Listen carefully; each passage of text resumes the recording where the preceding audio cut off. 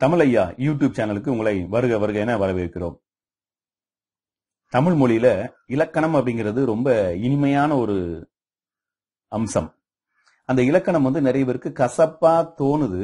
அந்த கசப்பு தன்மையை எடுக்கணும் அப்படிங்கிறதுக்காக தான். கசப்பு இல்ல, அது ஒரு இனிமையான ஒரு விஷயம்தான் அப்படிங்கிறத நம்ம உறுதிப்படுத்தணும் அப்படிங்கறதுக்காக தான் எளிமையான முறையில அடிப்படை தமிழ் இலக்கணம் அப்படிங்கறத இந்த பகுதியில் நம்ம கொடுக்க போறோம்.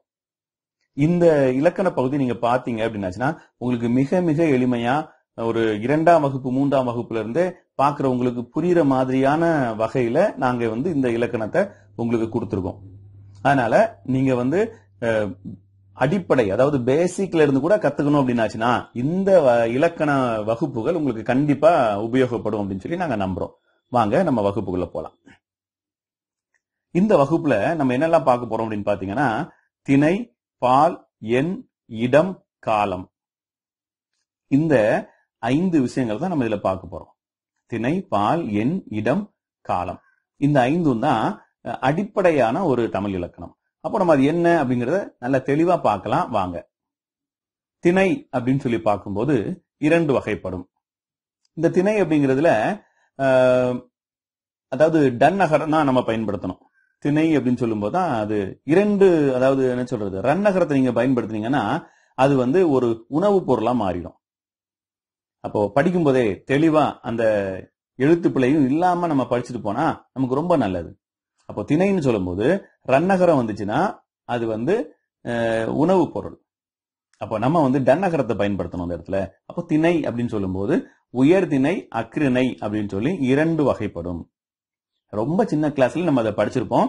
நம்ம உயர்திணை அக்ரிணை மட்டும் படிக்காம அதுக்கு என்ன எழுத்து பிழை வராம இருக்கிறதுக்கு நம்ம என்ன செய்யணும் அப்படிங்கறதையும் ஃபர்ஸ்ட்லயே நம்ம படிச்சிட்டோம் அப்படின்னா நம்ம உள்ள போக போக ரொம்ப எளிமையா நம்ம இதை கத்துக்கலாம். சரியா? அப்போ உயர்திணை, அக்ரிணை அப்படின்னு சொல்லி 2 திணை இருக்குது. அப்புறம் உயர்திணை அப்படின்னு சொல்லி பாத்தீங்க அப்படின்னாச்சுன்னா அது என்ன, அக்ரிணைனா என்ன அப்படிங்கிறதுக்கு நம்ம தமிழ் மொழியிலேயே மூல நூல் அப்படிங்கிறது தொல்காப்பியம் தான். அந்த தொல்காப்பியத்துல இருந்து ஒரு எடுத்துக்காட்டு, இது உங்களுக்கு எளிமையா புரியுற மாதிரி நான் உங்களுக்கு சொல்றேன். உயர்திணை என்மனார் மக்கள் சுட்டே. உயர்திணைன்னு யார சொல்லுவோம் அப்படின்னாச்சுன்னா மக்கள் சுட்டு, மக்களை சுட்டி காட்டுவதில்ல, அதான் மக்கள் சுட்டே. அக்ரிணை என்மனார் அவரல பிறவே. அக்ரிணைன்னு எதெல்லாம் சொல்றோம் அப்படின்னு கேட்டா மக்கள் அல்லாத மற்ற எல்லாமே அக்ரிணை. ரொம்ப எளிமையா இதுல பிரிச்சிருக்காங்க. சரியா? பிற மொழிகள்ல இல்லாத சிறப்பு நம்ம தமிழ் மொழிக்கு இருக்கு. என்ன அப்படின்னு கேட்டீங்கன்னா, பிற மொழிகள்ல உயர்திணை அக்ரிணைங்கிறது ஒரு சில பொருட்களுக்கு கூட வச்சிருக்காங்க. வீடு அப்படிங்கிறது சில மொழிகள்ல வீடுங்கிறது உயர்திணையில வரும். ஆனா நமக்கு அப்படி எல்லாம் கிடையாது. ரொம்ப எளிமையா மக்கள் கடவுள், சரியா, கடவுள் தன்மையும் மக்களும் சேர்ந்தது மட்டும்தான் உயர்திணை. மற்றது எல்லாமே அக்ரிணை அப்படிங்கறத ரொம்ப தெளிவா சொல்லியிருக்காங்க. இப்போ உயர்திணைக்கு எடுத்துக்காட்டு பார்க்கலாம். உயர்திணை அப்படிங்கிறதுக்கு எடுத்துக்காட்டு வேலன், ஒரு மனிதனை சொல்லியிருக்கோம். வேலன். தேன்மொழி, ஒரு பெண். இறைவன், இறைவன் தொடர்பானது என்ன, எல்லா கடவுள்களுமே உயர்திணையில தான் வரும். கடவுளை நம்ம அக்ரிணையில சொல்றது இல்ல. சரியா? அப்போ உயர்திணை, உயர்திணைன்னா என்ன? அப்போ ஒரு 6 அறிவு உள்ள விஷயங்களை தான் இதுல பேசுறாங்க. 6 அறிவு உள்ளவர்கள், மனிதன், மனம், சொந்தமாக சிந்திக்கக்கூடியவர்கள், இந்த மாதிரி விஷயங்களை வச்சு உயர்திணையை பிரிச்சிருக்காங்க. அடுத்து பாருங்க, அக்ரிணைக்கு போறோம். சரியா? அக்ரிணையில என்ன வருதுன்னு பாருங்க. அக்ரிணையில வரும்போது மாடு, சேவல், கல், மரம், மண் எல்லாமே அக்ரிணை தான். அப்போ இது ஒரு வகையில உயிரற்ற பொருள் அப்படின்னு சொல்லி சொல்லுவாங்க ஒரு சிலர். அதை உயிரற்ற பொருள் அப்படின்னு சொல்லி நம்ம சொல்லக்கூடாது. சரியா? ஏன்னா இன்னைக்கு அறிவியல் ஆராய்ச்சிகள் கூட மரங்களுக்கு எல்லாம் உயிர் உண்டு அப்படின்னு சொல்றாங்க. அப்படித்தானே, உயிர் உண்டு, நிறைய விஷயங்கள் சொல்றாங்க. அப்போ அக்ரிணை அப்படிங்கிறது இந்த இடத்துல என்ன அப்படின்னாச்சுன்னா மனிதர்கள், தெய்வம் அல்லாதது எல்லாம் அக்ரிணை. அடுத்த பகுதிக்குள்ள போலாம். பால். பால் அப்படிங்கும்போது ஜெண்டர் அப்படின்னு சொல்றதுதான். சரியா? பால் அப்படின்னாச்சுன்னா ஜெண்டர். இதுல என்னெல்லாம் இருக்கு அப்படின்னு சொல்லி பார்க்கும்போது ஆண்பால், பெண்பால், பலர்பால், ஒன்றன் பால், பலவின் பால். சில மொழிகள்ல 3 பால்ல கூட முடிச்சிருப்பாங்க. ஆண்பால், பெண்பால், பொதுப்பால் அப்படின்னு சொல்லி முடிச்சிருப்பாங்க. ஆனா நமக்கு அதுலயும் தெளிவா பிரிச்சு கொடுத்திருக்காங்க. 5 வகையான பால் கொடுத்திருக்காங்க. ஆண்பால், பெண்பால், பலர்பால், ஒன்றன் பால், பலவின் பால். அப்போ இதுலயும் நம்ம தெளிவா பார்க்க போறோம் என்னென்னலாம் ஆண் பால் அப்படின்னு சொல்லி பார்க்க போறோம். இந்த ஆண் பால் அப்படிங்கிறது கண்டிப்பா உயர்திணையில தான் இருக்கும். அப்போ ஆண் பால் உயர்திணை தான் வரும். ஆண் பால்ல அக்ரிணை வர்றதுக்கு வாய்ப்பு இல்ல. சரியா? அப்போ ஆண் பால் அப்படிங்கிறது மாணவன், அரசன்.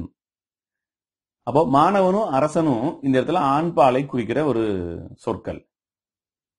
இதுல இன்னும் கொஞ்சம் டீப்பா பாத்தீங்கன்னா அந்த அண்ணன் முடியுது பாத்தீங்களா, அன் மாணவன் அரசன், அந்த அண்ணன் முடியும் போது அதை விகுதின்னு சொல்லுவாங்க. அந்த கடைசி பகுதியை விகுதின்னு சொல்லுவாங்க. அன் அப்படின்னு முடியறதுனால அது ஒரு ஆண்பால் விகுதி. நமக்கு பொருளே புரியும். ஃபர்ஸ்ட் அந்த பொருளே மாணவன் அப்படிங்கிறது ஒரு ஆணை தான் குறிக்குது. அரசன் அதுக்கு நம்ம பெயரையும் நம்ம பயன்படுத்திக்கலாம். சரியா? மருதன் அப்படிங்கிறது கூட ஒரு ஆண்பால் தான். அப்போ அது போக அவன் அப்படின்னு சொல்றது பதிலீடு பெயர்.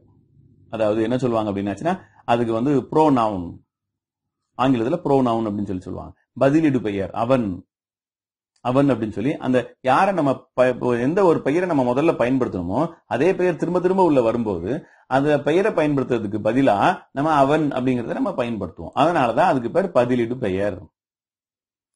அசோக சக்கரவர்த்தி வாழ்ந்து வந்தார் அப்படின்னு சொல்லிட்டு நம்ம முதல்ல ஆரம்பிக்கும் போது ஆரம்பிச்சுட்டு பின்னால போகும்போது என்ன சொல்லுவோம், அவர் சாலையோரங்களில் மரங்களை நட்டார். அப்ப அந்த இடத்துல அவர்ங்கிறது பதிலீடு பெயர். அப்ப பதிலீடு பெயர்னா என்ன அப்படின்னு சொல்லி நீங்க குழப்பம் அடைய தேவையில்லை. ரொம்ப தெளிவான ஒரு பதில் அது. சரியா? அடுத்தது பாருங்க, பெண்பால். பெண்பாலும் உயர்திணை. சரியா? அப்ப இதுல பாருங்க, மாணவி, அரசி, எழிலரசி. சரியா? ஒரு பெண்ணை குறிக்கிற மாதிரியான ஒரு பெயர்கள். சரியா? இப்ப இதுல அவள் அப்படிங்கிறது பதிலீடு பெயர். அப்ப பெண்பால் அப்படின்னாச்சுன்னா பெண்ணை குறிப்பது எல்லாம் பெண்பால் தான். அடுத்து பாருங்க, பலர்பால். இதுவும் உயர்திணையில வருது. பலர்பால் அப்படிங்கும் போது இது நிறைய பேரை குறிக்குது. பலர் பலர் அப்படிங்கறதே நமக்கு தெரியும், நிறைய பேர் சேர்ந்ததுதான் அப்படின்னு சொல்லி. அப்ப நிறைய பேர் சேர்ந்த ஒரு விஷயத்தை தான் நம்ம இதுல பார்க்க போறோம். அப்போ மாணவர்கள், மாணவர்கள் அப்படிங்கும் போது நிறைய பேர் இருப்பாங்க. அதுல மக்கள் அப்படின்னு சொல்லும் போது நிறைய பேர் இருப்பாங்க. அப்ப பலர் ஒண்ணு போல ஒரே இடத்துல இருக்கிறத நம்ம குறிக்கும் போது பலர்பால் அப்படின்னு நம்ம சொல்லுவோம். பலர் இருக்கிறதுனால அது பலர்பால். இதுக்கும் அவர்கள் அப்படிங்கறத பயன்படுத்துவாங்க. சரியா? அவர்கள் கூட்டமாக நின்றனர். அடுத்தது பாருங்க, ஒன்றன் பால். ஒன்றை மட்டும்தான் குறிக்கும், அதுவும் அக்ரிணையா இருக்கும். சரியா? ஒன்றன் பால் அக்ரிணை. அப்ப இது புத்தகம். நான் புத்தகத்தை எடுத்தேன், நான் வீட்டிற்கு சென்றேன், அந்த மரம் வளர்ந்து விட்டது. இது எல்லாமே ஒன்றன் பால். ஒன்றை மட்டும் குறிக்கும், அதே நேரத்துல அது அக்ரிணையா இருக்கலாம். சரியா? அப்ப அது ஒன்றன் பால். அடுத்தது பாத்தீங்கன்னா பலவின் பால். பலவின் பால் அப்படின்னு சொல்லி சொல்லும் போது இதுவும் அக்ரிணையை தான் குறிக்கும். மரங்கள், பறவைகள், வீடுகள். சரியா? அப்போ இங்க பலர் பாலுக்கும் பலவின் பாலுக்கும் வித்தியாசம் இருக்கணும். பலர் அப்படின்னு சொல்லும் போது மக்களை குறிக்கும், அதனால அது உயர்திணைன்னு சொல்லியிருக்கேன். சரியா? அந்த பலர் பாலுக்கும் பலவின் பாலுக்கும் வேறுபாடு உங்களுக்கு தெரியணும். ரெண்டும் ஒரே மாதிரி வர்ற மாதிரி தெரியும் பாக்குறதுக்கு. பலர்பாலும் ஒண்ணு, பலவின் பாலும் ஒன்னா அப்படின்னு சொல்லி நம்ம யோசிக்க கூடாது. பலர்பால் அப்படிங்கிறது உயர்திணை சார்ந்தது, பலவின் பால் அப்படிங்கிறது அக்ரிணை சார்ந்தது. அப்போ பலவின் பால் நம்மளுக்கு எளிமையா புரியறதுக்கு வாய்ப்பு இருக்கு. அப்போ 5 பால் பார்த்தோம். ஆண்பால், பெண்பால், பலர்பால், ஒன்றன் பால், பலவின் பால். சரியா? அடுத்தது பாருங்க, எண். இந்த எண் அப்படிங்கிறது 2 வகைப்படும். எண் 2 வகைப்படும். என்னெல்லாம் கேட்டீங்கன்னா, ஒருமை, பன்மை. இன்னைக்கு நிறைய எழுத்து பிழைகள் வர்றதுக்கும் சொற்பிழை வர்றதுக்கும் காரணம் இந்த ஒருமை பன்மை தெரியாததுதான். ஆங்கிலத்துல சிங்குலர், ப்ளூரல் அப்படின்னு சொல்றாங்க. சிங்குலர்னா என்ன, ப்ளூரல்னா என்ன அப்படிங்கறத நம்ம தெளிவா பார்க்கலாம். சரியா? இந்த வேறுபாடு தெரியாம ஒரு சிலர் எழுதுறதுக்கோ பேசுறதுக்கோ வாய்ப்பு இருக்கு. ஒருமை அப்படின்னாச்சுன்னா சிங்குலர். இது என்ன அப்படின்னு கேட்டீங்கன்னா ஒன்றை மட்டும் தான் குறிக்கும். ஒன்றை மட்டும், அதாவது ஒன்றுக்கும் மேல வந்துருச்சுன்னா அது பன்மையில வந்துடும். ஒரே ஒரு பொருள், ஒரே ஒரு நபர், சரியா, ஒரே ஒரு ஆள், இல்லைன்னா ஒரே ஒரு பொருள், இது மட்டும் சொன்னா அதுக்கு பேரு ஒருமை, சிங்குலர். ஒன்றுக்கு மேற்பட்டு 2 போயிட்டா கூட அது பன்மையில சேர்ந்துடும். அப்ப ஒன்றை மட்டும் குறிப்பது ஒருமை, அத சிங்குலர்னு சொல்லுவாங்க. அப்ப அதுக்கு எடுத்துக்காட்டு சொல்லியிருக்கோம். என்னெல்லாம்? மருதன், அல்லி, ஒரு ஆண் பெயர் ஒரு பெண் பெயர் கொடுத்துருக்கோம். ஒரு மரம், சேவல், இதெல்லாம் ஒருமைதான். சரியா? அப்போ பன்மை அப்படின்னு சொல்லும்போது வேற, இங்க ஒன்றை மட்டும் குறிக்கிறதுனால அது ஒருமை. இதுல சப்போஸ் பால் நம்ம குறிக்கிறதா இருந்தா கூட 3 வகையான பால் ஒருமையில வந்துரும். ஆண் பால் அப்படிங்கிறது ஒருமையில தான் வரும், ஒருவரை மட்டும்தான் குறிக்கும். பெண் பால்ங்கிறதும் ஒருமையில தான் வரும், ஒன்றன் பாலும் ஒருமையில தான் வரும். அப்ப எளிமையா நம்ம புரிஞ்சுக்கலாம், ஆண்பால் பெண்பால் ஒன்றன் பால் மூணுமே ஒருமைக்கு மட்டும்தான் வரும். சரியா? அப்ப அந்த ஒருமை சிங்குலர் அப்படிங்கிறது ஒன்றை மட்டும் குறிக்கும். ஒன்றுக்கு மேற்பட்டு 2ன்னு வந்துட்டாலே அது பன்மையா மாறிடும். பன்மைன்னா என்னன்னு பாருங்க. பன்மை அப்படிங்கிறது பலர். சரியா? ஒன்றுக்கு மேற்பட்ட பொருளை குறிப்பது. அது பொருளா இருக்கலாம், மனிதர்களா இருக்கலாம், விலங்குகளா இருக்கலாம், பொருளா இருக்கலாம். சரியா? எதுவா இருந்தாலும் ஒன்றுக்கு மேல வந்துருச்சுன்னா அதுக்கு பேரு பன்மை. அப்போ நம்ம எழுதும் போது நம்ம தெளிவா பேசணும்.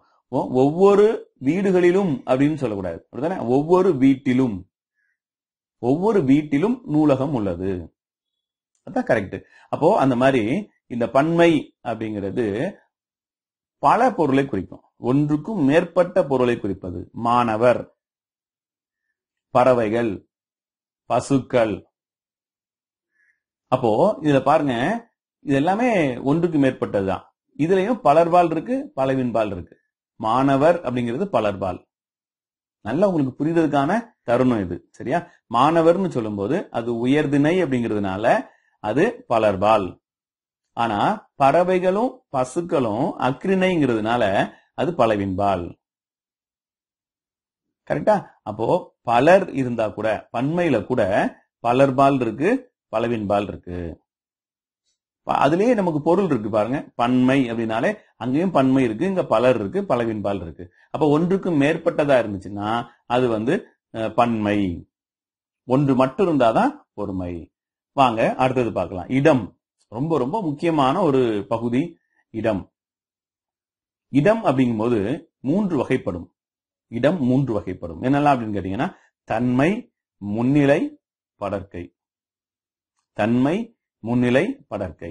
தன்னை குறிப்பது ஒன்னொன்னுக்கும் நம்ம ரொம்ப ரொம்ப தெளிவா உங்களுக்கு விளக்கமா நாங்க பேசியிருக்கோம். நீங்க பொறுமையா ஒன்னொன்னா பார்த்துட்டு வரலாம். ஃபர்ஸ்ட் தன்மை. தன்மை அப்படிங்கறத சொல்லும் போது தன்னை குறிப்பது தன்மை. முன்னிலைன்னு சொல்லும் போது தனக்கு முன்னால இருக்கிறவங்க. சரியா? தனக்கு முன்னால யார் இருக்காங்களோ அவங்க முன்னிலை. படர்க்கைன்னு சொல்லும் போது நம்ம பேசுற இடத்துலயே அவங்க இல்லாதவங்க. நம்ம பேசப்படும் நபரா இருக்கலாம், பொருளா இருக்கலாம். நம்ம யாரையாவது ஒரு ஆளை பற்றி பேசினாலோ, ஏதாவது ஒரு பொருளை பற்றி பேசினாலோ அது படர்க்கை அப்படிங்கிற பொருள்ல வரும். சரியா? அப்ப ரொம்ப எளிமையா நம்ம இந்த தன்மை, முன்னிலை, படர்க்கை அப்படிங்கறத புரிஞ்சுக்கலாம். 3 தான் இருக்கு. அப்போ நீங்க ஆங்கிலத்துல படிப்பீங்க, first person, second person, third person அப்படின்னு படிப்பீங்க. அந்த first person, second person, third person அப்படிங்கிறது தான் இங்க தன்மை, முன்னிலை, படர்க்கை அப்படின்னு சொல்லி இருக்கு. அப்போ ஆங்கிலத்துல கூட நம்ம அதை பார்ப்போம். ஐ, we, you, he, C, it, தே அப்படின்னு நம்ம பார்த்திருக்கோம். எல்லா இலக்கண வகுப்புலயும் நம்ம சொல்லி கொடுத்திருப்பாங்க. உங்களுக்கு புரியணும் அப்படிங்கறதுக்காக சும்மா லேசா ஒரு ஒப்பீட்டு முறையில நான் உங்களுக்கு இதை சொல்லி தரதுக்கு முயற்சி எடுத்திருக்கேன். சரியா? அப்போ ஐ அப்படிங்கிறது நான், விங்கிறது நாங்கள். அப்போ இந்த ஐயும் வியும் தன்னை குறிப்பதால் பேசுபவன் அதுல இருக்கிறதுனால அது தன்மை.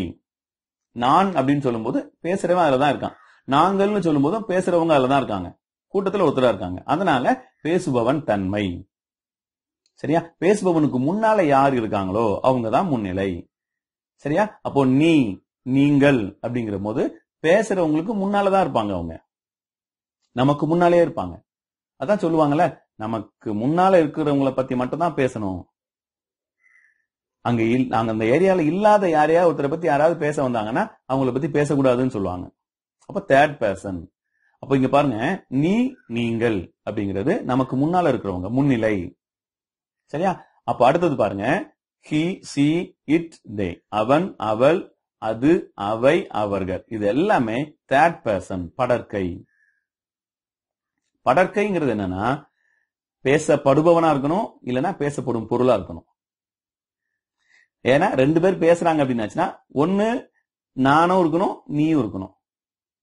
நம்ம ரெண்டு பேரும் இல்லாம இன்னொருத்தரை பத்தி பேசுறோம் அப்படின்னாச்சுன்னா அது தேர்ட் பர்சன்.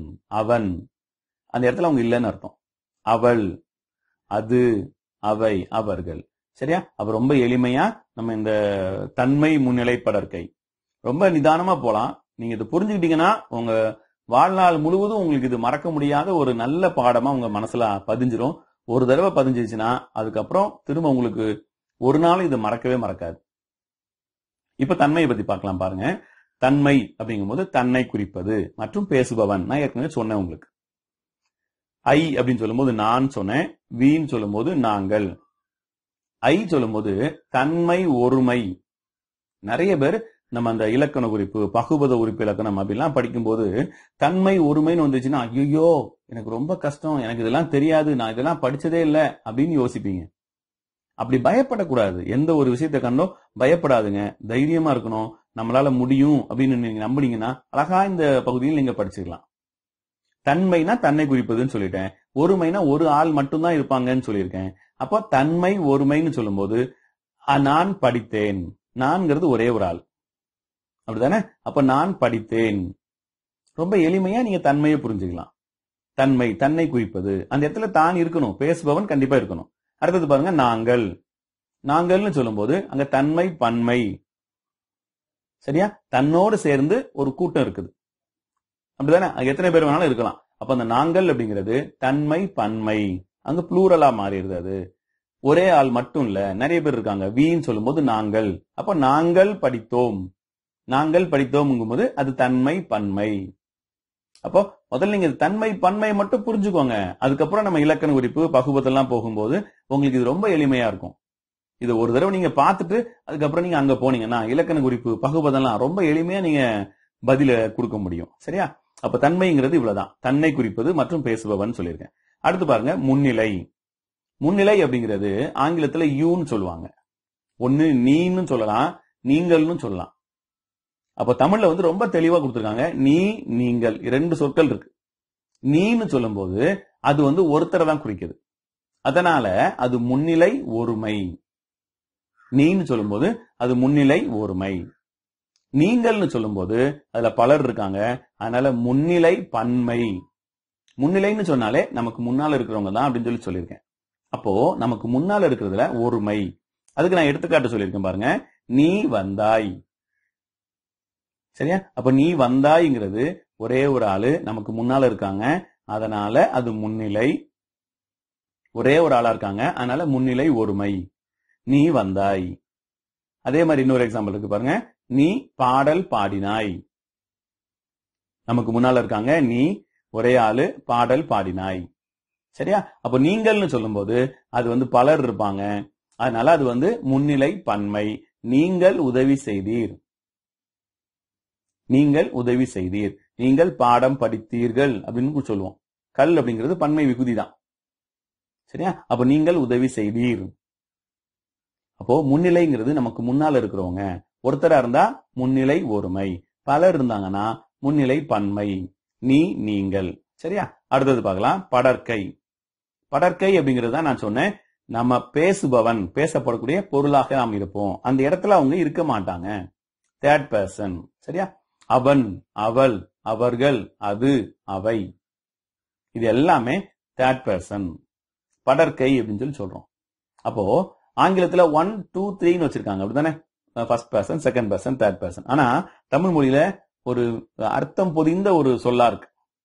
தன்னை குறிப்பதால் தன்மை, முன்னிலையில் இருப்பதால் முன்னிலை. படற்கை அப்படிங்கிறது அந்த பகுதியில் அவங்க இல்லாதவங்க. அவன் அப்படிங்கிறது ஆண் பால். சரியா? மருதன் உழைத்தான். அவள் அப்படிங்கிறது பெண் பால். அள்ளி உதவினாள். அவர்கள்னு சொல்லும் போது அத பலர் இருக்கிறதுனால மக்கள் கூடினர். அது அப்படின்னு சொல்லும் போது ஒன்றன் பால், பசு வந்தது. அவைன்னு சொல்லும் போதும் பலவின் பால், பறவைகள் பறந்தன. இதுல இந்த பால் அப்படிங்கிறது நம்ம வந்து அதுல கொடுக்கணும்னு அவசியம் இல்லை, ஆனா உங்களுக்கு புரியணுங்கிறதுக்காக நான் கொடுத்துருக்கேன். நீங்க வெறும் எடுத்துக்காட்டு மட்டும் பார்த்தாலே உங்களுக்கு அழகா புரியும். அவன் அப்படிங்கும் போது மருதன் உழைத்தான். அவள்னு சொல்லும் போது அள்ளி உதவினாள். அவர்கள்னு சொல்லும் போது மக்கள் கூடினர். அதுன்னு சொல்லும் போது பசு வந்தது. அவைன்னு சொல்லும் போது பறவைகள் பறந்தன. அப்போ அந்த ஆண்பால், பெண்பால், பலர்பால்ங்கிறதெல்லாம் உங்களுக்கு சும்மா புரியணும் அப்படிங்கறதுக்காக நான் கொடுத்திருக்கேன். சரியா? நீங்க அதனால தான் அந்த பிராக்கெட்ல போட்டிருக்கோம். அப்ப நீங்க தனியா அதை வச்சு பாத்துக்கலாம். உங்களுக்கு ஒரு புரியணுங்கிறதுக்காக அதை கொடுத்திருக்கோம். அடுத்தது பார்க்கலாம். காலம் 3 வகைப்படும். இறந்த காலம், நிகழ்காலம், எதிர்காலம். இறந்த காலம் அப்படிங்கும்போது past tense, நிகழ்காலம்ங்கிறது present tense, எதிர்காலம்ங்கிறது future tense. 3 காலம். சரியா? ரொம்ப எளிமையா தமிழ் மொழியில ரொம்ப எளிமையா இருக்கு. பாருங்க, இறந்த காலம்ங்கிறது மருதன் பாடினான். நேற்றைக்கே அந்த செயல் முடிஞ்சிருச்சு, அதனால பாடினான். நிகழ்காலத்துல சொல்லுங்க. நிகழ்காலம் பாருங்க, நிகழ்காலம் அள்ளி படிக்கிறாள். அப்போ படித்துக் கொண்டிருக்கிறா, இப்ப படிச்சுட்டு இருக்கா, நிகழ்காலத்துல நடந்துட்டு இருக்கு, அதனால அது அள்ளி படிக்கிறாள். எதிர்காலம் அப்படின்னு சொல்லி பார்க்கும்போது மாரிமுத்து வருவான். அப்போ வருவான் அப்படிங்கும்போது இனிதான் அவன் வருவான் அப்படிங்கறதுனால அது எதிர்காலத்தை குறிக்குது. அப்போ காலம் 3 வகைப்படும் அப்படிங்கறதையும் நம்ம தெரிஞ்சு வச்சுக்கிட்டோம்னா இனி அடுத்து வரக்கூடிய மற்ற இலக்கண வகுப்புகளையும் நீங்க தொடர்ந்து கவனிங்க. ரொம்ப எளிமையான ஒரு வகுப்பாக இது இருக்கும். தொடர்ந்து எங்க வீடியோக்களை நீங்க பாருங்க, சப்ஸ்கிரைப் பண்ணுங்க. சப்ஸ்கிரைப் பண்ணும்போது உங்களுக்கு ஒவ்வொரு வீடியோவும் தொடர்ந்து நாங்க அனுப்புற வீடியோ உங்களுக்கு வர்றதுக்கு நல்ல வசதியா இருக்கும். மற்றவங்களுக்கும் நீங்க இதை ஷேர் பண்ணுங்க.